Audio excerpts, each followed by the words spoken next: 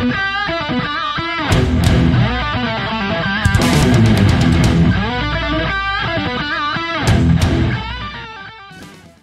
racing fan, Monday morning racer here once again. We're still under lockdown. That doesn't mean we can't catch up with anyone on Zoom, and we've caught up with Adam Lambert on Drag Racing TV, all brought to you by strutmasters.com, the suspension experts. Now, he happens to be an expert in drag racing suspension. He is the owner of Precision Racing Shocks. Adam, look, we know you're somewhere there in Pennsylvania. Give us the rundown of where you're at, what it's near to, and what type of facility you're working there at PRS. We're based in Fleetwood, Pennsylvania. We're about 15 minutes driving distance from Penske Racing Shocks, who's our main vendor, I guess you'd call it. We buy probably 90% of our products through them and then put our own twist on it in-house and do all the tuning and, you know, car setup and deal with the customers on a one-to-one basis directly from our shop. It's nice. We're only about 25, 30 minutes from Maple Grove, what used to be Englishtown, within driving distance, but we travel to all the different venues throughout the world. I mean, the Middle East, Australia, all across the United States. Anywhere that there's drag racing, we're there. Definitely notice that on the website. Let me dive in to that Penske relationship. So you said you buy some components and then you put your own twist on it. So what do you mean by twist? What is it in a shock that you're actually working with and building that makes it the PRS brand? I mean, really, it's no different than going to buy a Mustang from Ford. Anybody can go buy a stock GT, but to make it perform, that's where it takes a little bit different brain power or twist internally, whether it be, you know, a simple piston modification or valving modification or the actual overall spec to make it work correctly for what we're trying to make, you know, the race cars do. That's pretty much the last thing that the tire feels is what the shock's telling it to do. So that's what we've, you know, spent the last damn near 15 years in the drag world making happen. And that's why, you know, I'd say we're top dogs in the drag suspension world.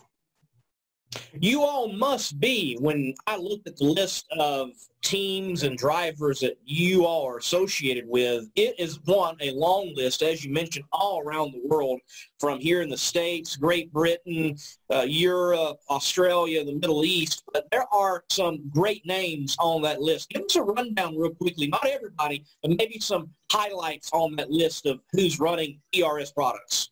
I can make a few lists pretty easy. We currently supply the entire NHRA Pro Stock world with suspension on all four corners. When you get into the PDRA and 8th Mile Outlaw world, I'd say we have probably 90% of every team out there. From the guys that, you know, struggle to qualify, that are always trying to get better, to the guys that are breaking world records every run out. We've been fortunate to have some of the strongest teams choose to run our product, and at the end of the day, we help them shine and they help us shine. So without those guys supporting us, we wouldn't be anywhere close to where we are today. But we have a lot of brain power within the company. It's just myself, my brother Andy Lambert, and my brother Tim Lambert that, you know, combined we have about, damn near 50 years of suspension experience, from IndyCar, sprint car, NASCAR, pretty much every form of racing. Even with Formula One, my brother Andy did that for some time, and it's just taking all the things that we've learned that you can't necessarily buy off the shelf from a different brand or a different competitor. That's really what puts us on top. And then working with the best teams in the world, doesn't matter if it's on a sand drag truck in Abu Dhabi or the fastest, you know, outlaw 8th mile car in the United States. We have the same technology we try to share and spread out to everybody, and it's really been great for us, and the teams feel the same. Well, you mentioned almost 50 years of history. Where does it all begin? How did y'all get into the motorsports world, and why shocks? How did you gravitate towards suspension? That's a pretty good question, actually. We all went to VOTech for automotive technology right out of high school.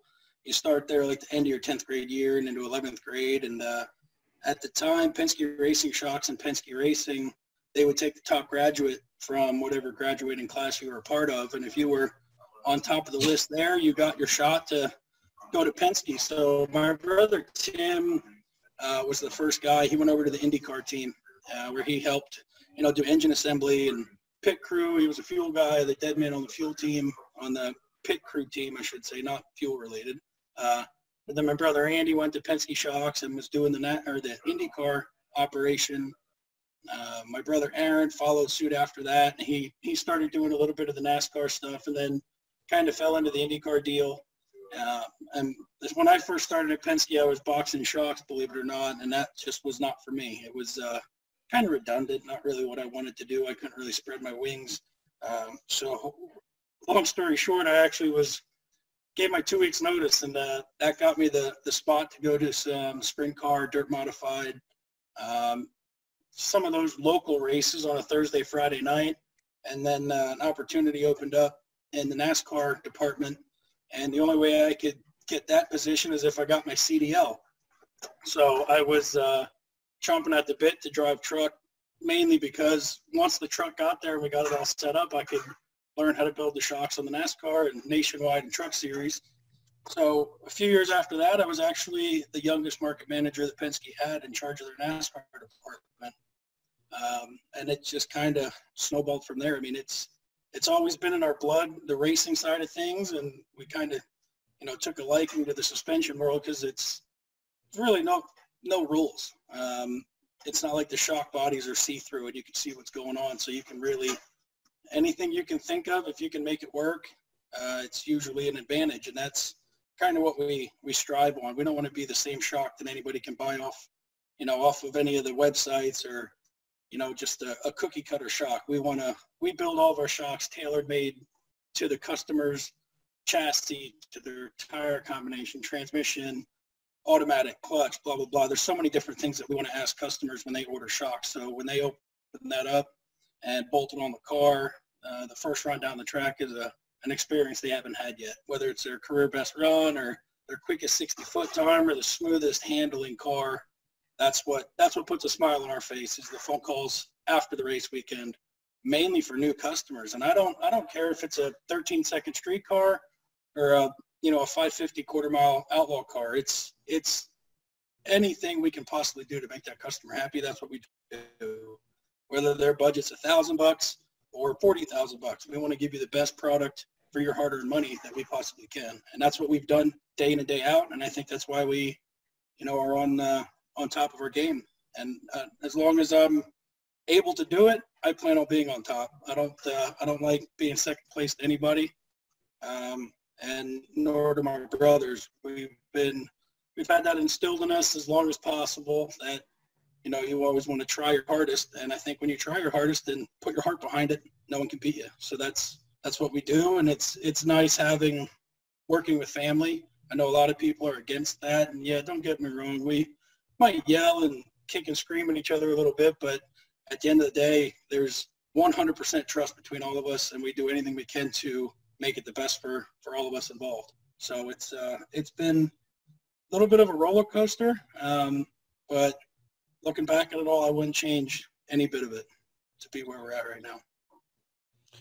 Man, that's got to be a whole nother story for a whole nother time on the journey itself and all that y'all have been through and in. I mean, man, to be associated with Penske at the highest level over there in the IndyCar program, the NASCAR program that have won championships and Indy 500s and Daytona 500s. Tell me, what does it feel like taking the Penske brand and working with it and putting it into drag racing? Because other than a small foray in his younger days, Penske didn't have much to do with drag racing. So really, when you think about the shocks, that's really kind of it. Yeah, I mean, that all started the middle of 2006 for me. I thought the only thing racing was, turning left for 4 hours, which I don't take anything away from those guys. I have a lot of good friends and great friends, and I'll probably have the rest of my life in NASCAR. But we got a phone call from Roger Penske himself to go do some testing with Alan Johnson and Mark Ingersoll for some drag stuff. And I was always told when I was at Penske, kind of a peon, that the Penske shock didn't work on a drag car. We just couldn't get it to work. And my opinion, it was just they had the wrong guy running that market. I mean, it used to be a $30,000, $40,000, $50,000 a year market, and they didn't want to put any other money behind it because it was a loser, to be honest with you. So we went to our first test in Valdosta, which that was the first time I ever went to an actual test with a professional team.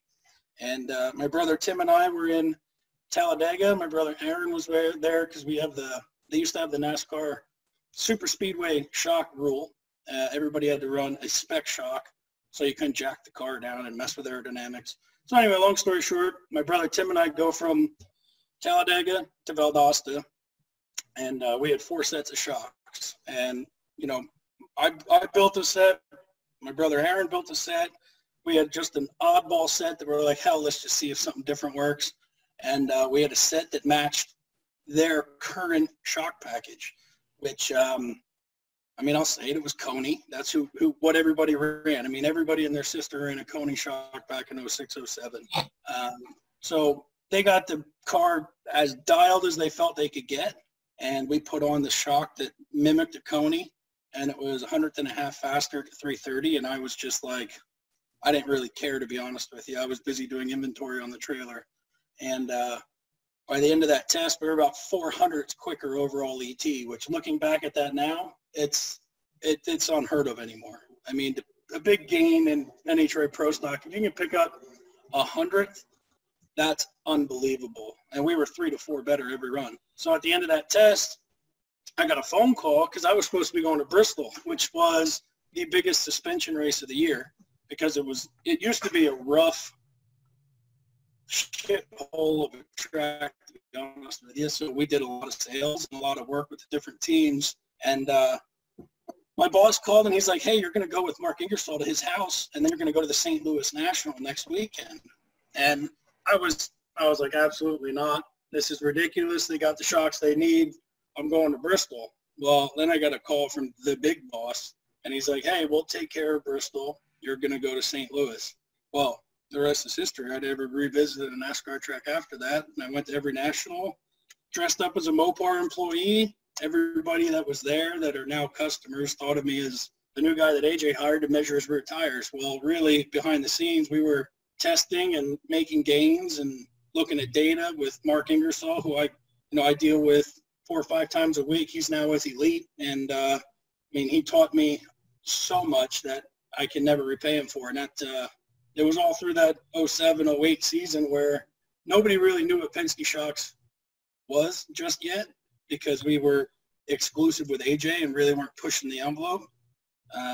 But then after, you start getting, I think we had 9 number 1 qualifiers after that, which was unbelievable. We couldn't quite put it together on Sunday, but you have to learn how to race on Sunday. And once that happened, I mean, it was, I think from 2009 to current, we have won every Pro Stock championship in the United States and own every record and every record book from Pro Stock. So I got my start there. And then after learning what Pro Mod was all about, I mean, we just took the ball and ran with that. And I love all forms of drag cars. We have customers that, they're happy going 160, 60 foot. We have customers that demand to go 90, 60 foot. And that's what keeps us on our toes, is the variety of people we deal with. We don't specialize in any one market. I mean, we're absolutely dominant in the big tire market. There's no one even close. But we have won some of the biggest radial races in the world. We've won sand drag races. We've won the Liwa Hill Climb over in Abu Dhabi. As fast as you can get to the top of the biggest sand mountain in the world. We've won that race in dominating fashion. We have just great customers all the way around the world. And it's when we put our heads together here at PRS, there's really no one that can stop us. So it's been a whirlwind for sure, from NASCAR to drag racing. But I look back at it, it was kind of a godsend, because I'd probably be down in Charlotte right now, hating my life, working on cup cars, when here I am, I own my own business and I work with my family, and it's great. It's absolutely perfect the way it all turned out. Adam, man, awesome story to hear that. And I'm sure Penske is appreciative that, hey, the brand is furthered that much more and it's winning that much more. I mean, anything he puts his name on, they seem to win, whether it's from NASCAR to V8 supercars. So you being a part of that is spectacular to hear and get the inside scoop on. So let me ask, with everything you've said, I have to assume that you have met the captain himself. What is Roger Penske like? Honestly, he's the type of guy that you meet him once, he'll always remember your name, which is, unfortunately, I can't say the same. I'm terrible with names. I'll always remember you because of your glasses, but, you know, let's say a year from now, I'll be like, shit, what was your name again? Oh, that's right, Lee. But, yeah, no, RP, when the first time I met him, I was actually 14 up at Nazareth. My brother Tim was on the IndyCar. He just started on that team. And I didn't really meet him, but fast forward to, I think it was 2006. I'll save all the details because I don't want to throw anybody under the bus, but we were called into battle from RP personally to do a little bit of work on their cup cars. And that was when Ryan and Kurt ended up winning that race 1-2. And ever since then, it was, you know, kind of a pretty cool feeling to be the guys that helped them get to that plateau for Roger. Everything he's accomplished, everything he's done throughout the world of racing, to be able to actually put together the parts and pieces to help their teams win and runner-up in the biggest race of the year for Cup was pretty awesome. But as far as knowing Roger, as long as you got a hot dog roller in the trailer, he's usually pretty happy. I mean, I can't say anything at all negative about him ever. He's done so much for me and my family, brothers especially, working with him and for him and behind his name. That it's been awesome. I mean, it's kind of been a dream come true. And a lot of people, I mean, just, hear that name or, oh yeah, we know about Penske, but to actually work directly with him for the last 20 years, I mean, it's been absolutely awesome. That's a good thing to hear, man, that he is that quality type of individual the captain is. I've got to ask, I'm curious, what makes a shock for drag racing different than something in open wheel or on a stock car? What would be the number one distinguishing factor? It's kind of a loaded question. I mean, the way you look at like a big tire, especially, is you're trying to babysit the sidewall because it's so soft. Now, when you get into open wheel and cup and all the other, forms of racing that turn left, right, do all these crazy things, their sidewall spring rate is so high that the shock, you really can't. I mean, you can overwork the tire, but you're working on slip angles laterally, whereas a big tire trying to accelerate it in a straight line. So you're trying to not deflect the sidewall. You're trying to give as little deflection to the sidewall as possible. And you got some guys that, might be a little old school. They run crazy setups and you see the tire just completely pissed off. Well, we try to pride ourselves. Anytime you can, let's say the tire's 105 inches of rollout, staging, you want it to be 105, 30 feet into the run growing. You don't want it to be deflected to 100 inches because then you got, you're trying to re-spin the tire when you've already, changed it dynamically. And that's the big part that we have learned a lot about working with the great teams that we work with. That, that's the main thing. Whereas a radial car, you're dealing with a sidewall that's as stiff as a board, and you're just trying to give it as much power as the track's going to let you take. But on a big tire, there's so many different things that we try to control. From spring rate, pinion angle, four-link settings, weight percentage, all of that is directly connected to the way your shocks are set up. So for some people out there that sell shocks, like, oh, this is the shock you need to bolt it on and don't touch it. That's caveman way of thinking. From the way the driver releases the clutch, that completely changes your shock package. From the way that, how aggressive your stator is in the converter, that changes the way your shock works. Just everything from carbon wheelie bar to a tie wheelie bar to a chromoly wheelie bar, every little bit changes. From an RJ build car to a Bitco build car to a Haas built car to a McCamus to an Andy McCoy, all those different things. Although everybody's like, oh, well, it's a 68 Pro Mod. Well, from every little bit of that chassis changes the way that shock works. So we have somewhat of a baseline that we use on different chassis, different tires, different transmissions, and that's, then we just fine tune it from there based on, crew chief and everything else.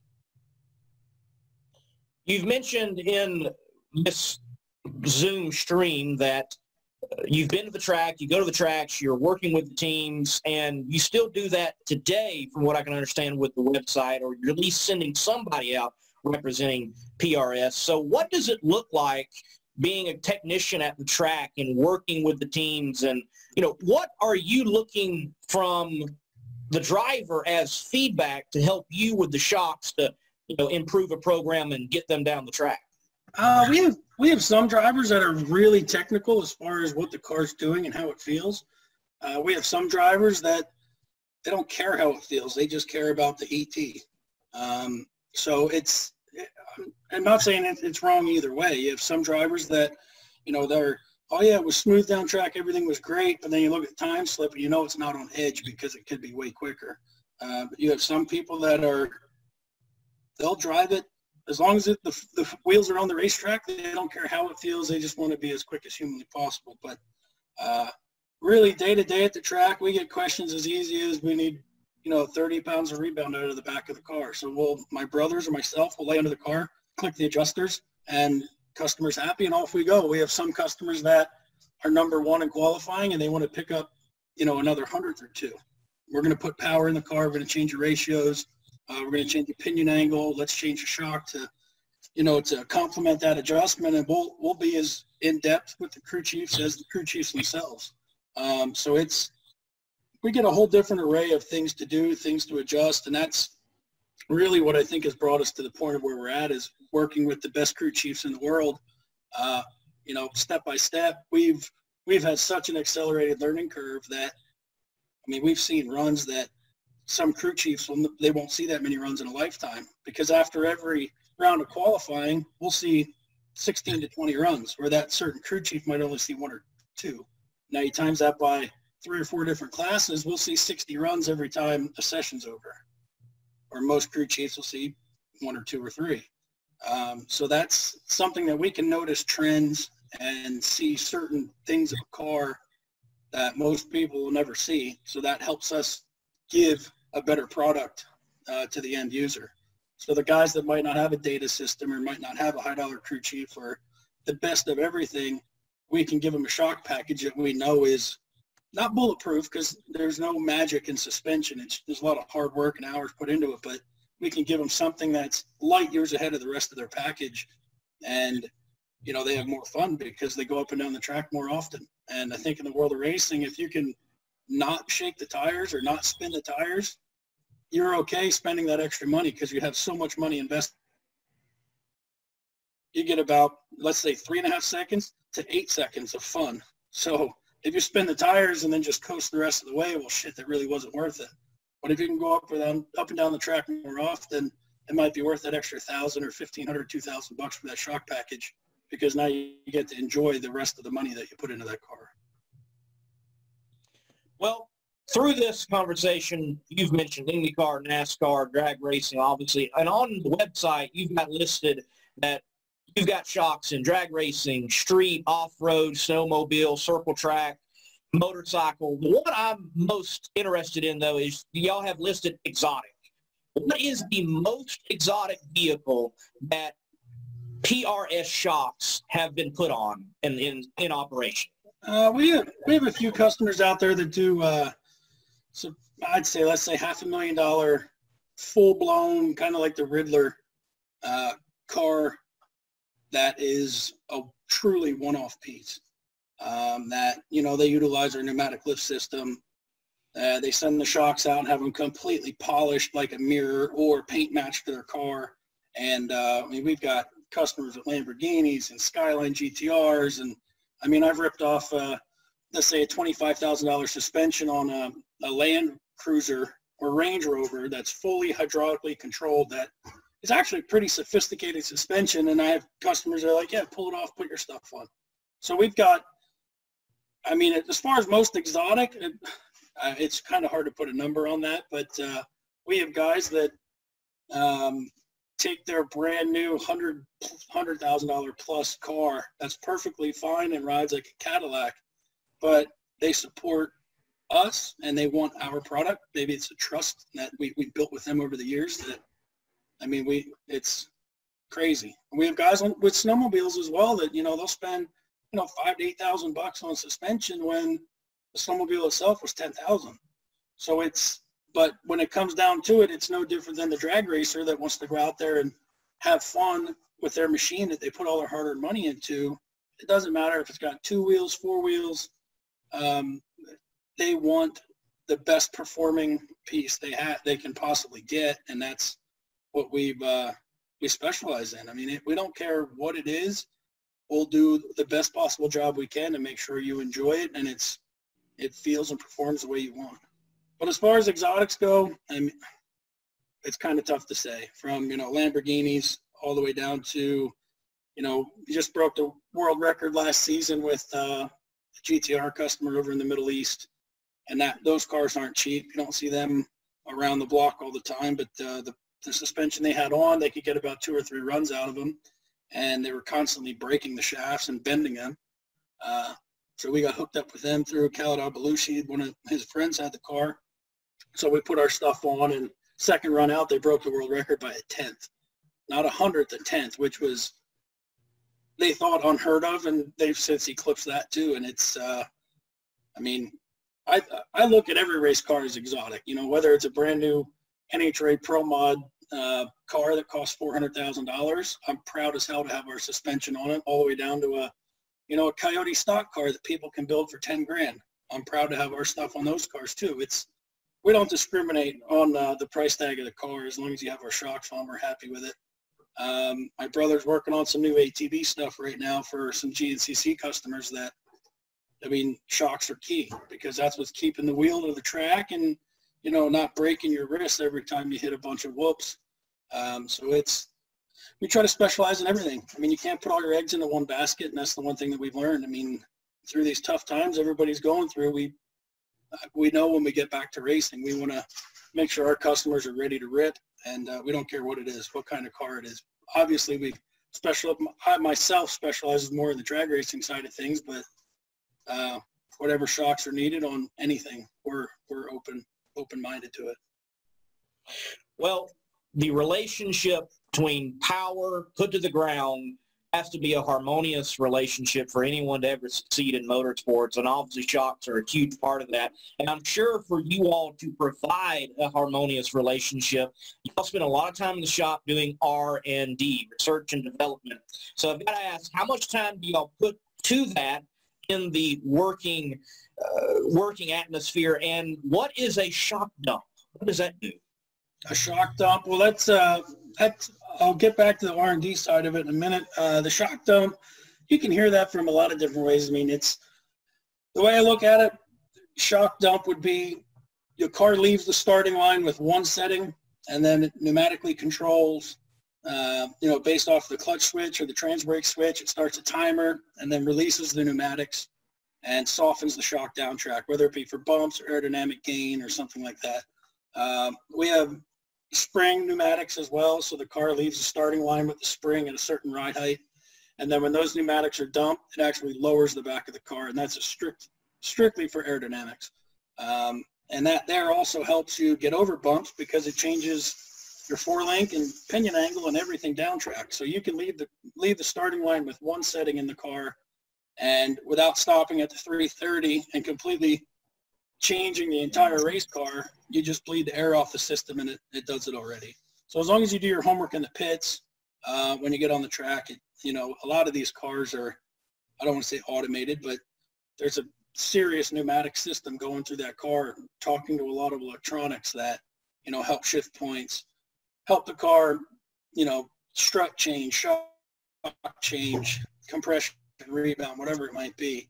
But that's really the evolution of racing, right? So, you look back in the 80s, what did everybody have? They probably had a MSD 6AL. That was like the hottest shit back then because, you had a rev limiter and you had a pill that you could put in on the steering column. Well, times have changed. Now you got, between Fuel Tech and Haltech and MSD and Holley and all these different companies, there's so many things that if you can think of it, it probably already exists in the racing world. But that's what also keeps us going, because we want to be on the leading edge of that. We want to be the ones that thought about it and made it happen.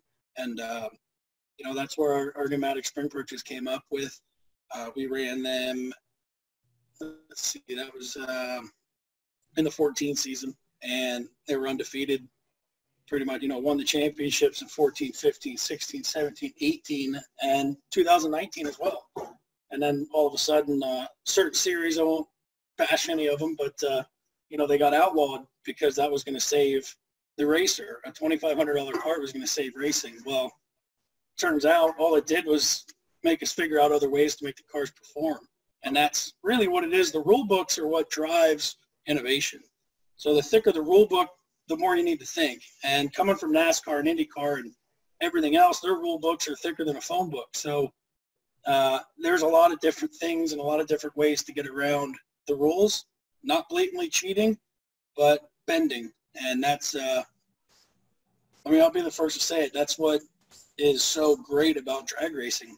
NASCAR, let's say you have 2 pistons or 4 pistons you can work with inside of a shock. Well, that's no fun. You know what I mean? That's not letting anybody gain mental capacity by dealing with the same little piece every day, every night. So drag racing, it's as long as you have this shock, anything goes internally. And that's what, I've learned so much from the drag racing world because, other forms you got, let's say 450 horsepower and 4 shocks. Well, you can only do so much because the tires aren't changing. But then when you get down to it in the drag world, it's wide open. And anything goes, really, and that's what's driven me to where we're at now. And then same with what my brother Andy does for the power sports side of things. It's pretty much no rules. They might have an engine rule or a tire rule, but other than that, you can really gain some advantages just by thinking outside of the box suspension-wise and setup-wise. That's really where we strive to be. I've got no issues with the gray areas in a rule book. I'm a Harry Hyde fan, Smokey Unick, Chad Canals. They've all pushed the envelope, and I definitely think in motorsports it's got to be pushed or to ever move forward. So y'all keep pushing. Keep on doing it. Keep on doing it. Now, with everything that's going on, the world right now is crazed with the coronavirus matter, and rightfully so. Lives are at stake. What does business look like for you all under these circumstances? How's it changed? Have you been able to get backlog caught up? Any special deals going on for your customers? What's business like? Business, it's slowed down just like anything really, but we're still shipping boxes and we're still getting, service work in from customers and placing new orders. And we're moving right along. And that actually has freed up a lot of time to do some R&D stuff that we've been wanting to do that we just didn't have time because the season started off like gangbusters. It was really since I'd say probably November into December, we have been busier those 4 or 5 months than we've ever been as a company. And it was great. And now it's definitely tailed off, but it could be a whole lot worse. I know there's other companies out there that have been laying off and not necessarily working, and we're fortunate enough to say that that's not the case here with us. We're still chugging along. Could we be busier? Absolutely. But even when you're busy, you could be busier. The way I look at it, I don't. But we're doing just fine. We got a lot of new things in the works. So before we hit the track again, whether that's in June, July, August, September, October, no one really knows. We're going to make sure that our teams have something totally different than what they raced Orlando or prior with, because we don't want to get stagnant. We want to know, when we were down there racing, and even prior to that, Phoenix and Pomona with our pro stock customers, they were hauling ass, winning a lot of races, and we want to know when we get back to racing, we're not going back out there saying, oh, well, we were fast in February. Well, it's not February anymore. We can't just kind of sit here idle and go out and trim the bushes. We need to keep working because that's what racers do. And I'm confident in all the customers. They're not sitting home not doing anything. They're finding ways to improve and get better. And whenever it is we go back to racing, hopefully sooner than later, I'm sure the guys that busted their butt in this downtime, this unfortunate downtime we're dealing with, they're going to come out with guns a-blazing. There's no way they're going to slow down because they didn't go to the shop or didn't work on the race cars. It definitely sucks, the whole Corona thing. I mean, it's terrible. I feel for everybody out there affected by it. I mean, everybody as a whole has been affected by it. I don't care if you're in the racing world, if you're in the whatever world, unless you're in the toilet paper world, everybody's been hit by it somewhat, somehow, some way. But that's the one thing about the racing community that you don't see a lot with a lot of other communities. Really, we all got each other's back through all of this shit, and that's why I'm confident when it comes back. Might be a little slow at first, but we're going to get back to business as usual, and there's going to be, everybody's going to want it. They're chomping at the bit right now. Like if they would say, hey, let's see, what's today? Friday, a week from today, everybody go to Galat and we're going to have a race. That place is going to be packed.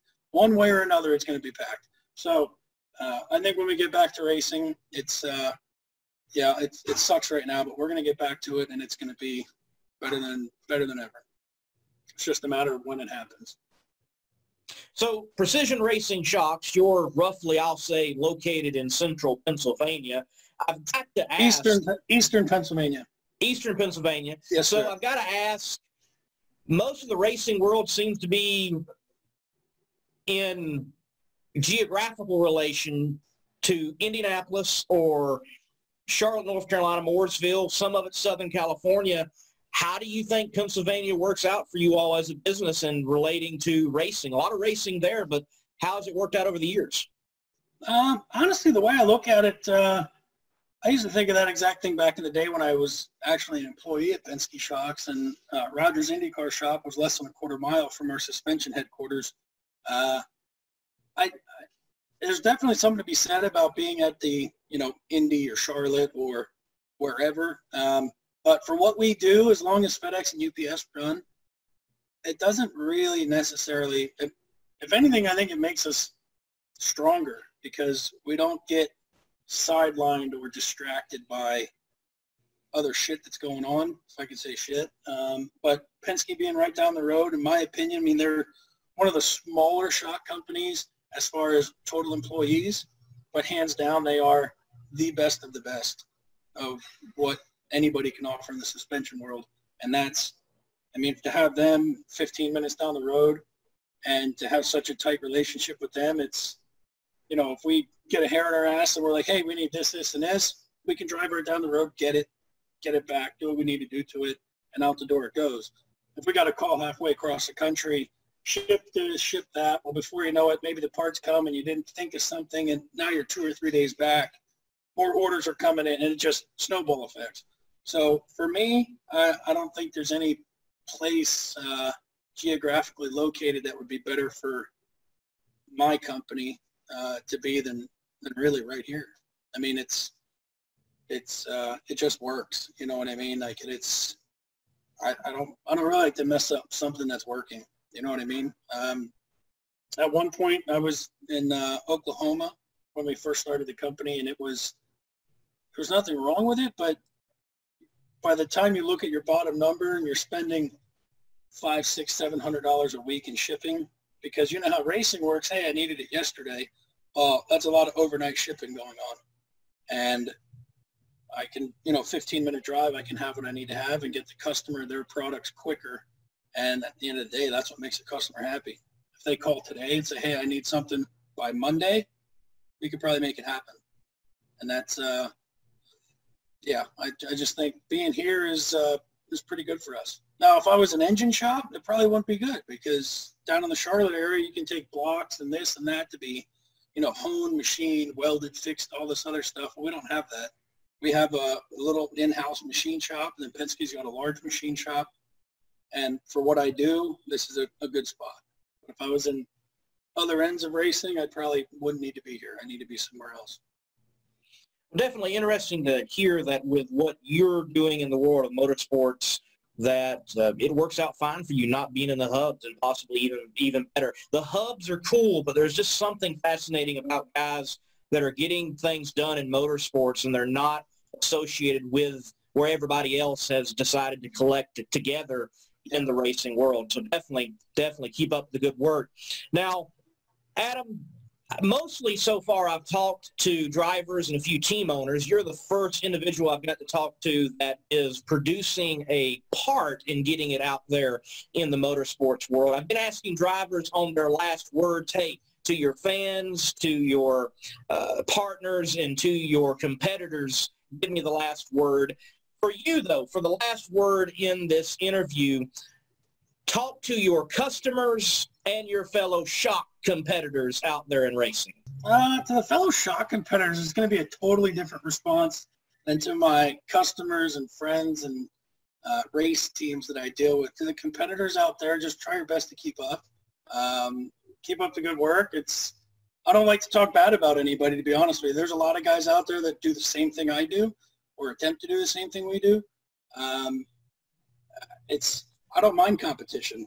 A little bit of a backstory. When I was at Penske, and Don Ness was the guy. The late, great Don Ness was the guy to get suspension from. Yeah, I talked to Don 2 or 3 times a weekend at the racetrack, and that was the point where I had one race car. He had everybody else. I didn't hate the guy. He was in racing since before I was born, so I can't knock him for it. No different than the other guys out there that build shocks and put them on cars. I don't knock them for that because they're doing what I'm doing. It's just my job to do it better, and that's why I'm here. I mean, I like competition. Competition is no different than rule books. It's what drives you to be better and think of different ways to skin a cat or a different mousetrap or whatever you want to use in that saying. I don't really talk bad about any. There's some guys that I don't send Christmas cards to, and nor would I ever, but there's also some guys that are direct competition that I talk to, let's say once or twice a month. You know, whether I used to work with them or I see them at the track, I don't knock them for it. I mean, get out there and make money. I hope everybody can make money. But to our customers and the guys that are out there chomping at the bit to get back to racing, just got to say thanks. I mean, without them, we wouldn't be here. Without them giving us their race cars to test R&D or put our products on, we wouldn't shine the way we do. And I hope we give them back the same shine that they give us. You know, whether it, like I said before, whether it's our street customers that, you know, buy an affordable package, or it's our top pro teams, every one of you are important to us equally. And when all this shit settles and we get back to racing, you know, hopefully we see everybody at the track and all the different series, whether it's NHRA or PDRA or NMCA or any of the ones that we're involved with. But yeah, I just want to say thanks, because without you guys, we wouldn't be here. I'd probably be, I don't know, working somewhere else, but I love what I do, and we couldn't do it without you guys. So thank you for that. Drag racing fan, IndyCar fan, NASCAR fan, motorsports enthusiast. I hope you've enjoyed this interview. I definitely have. For Adam Lambert of Precision Racing Shocks, I'm the Monday Morning Racer, Lee Craft. All of this on Drag Racing TV, brought to you by strutmasters.com. Folks, until next time, stay safe, God bless, and keep the pedal to the metal.